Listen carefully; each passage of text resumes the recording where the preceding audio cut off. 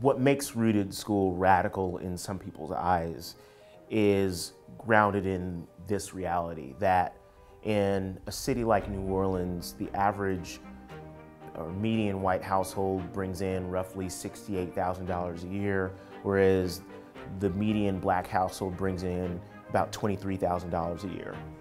Unless something changes, that gap would take about 228 years to close. The purpose of Rooted School is to be a growing network of high schools that lays the groundwork for closing that divide in our students' lifetimes. And we believe we can do that. And we're starting by placing students into really high-paying jobs in technology at first. And then we'll expand beyond the tech sector to be the nation's leading supplier of teams to the tens and thousands of jobs in industries that are growing really quickly and pay a lot.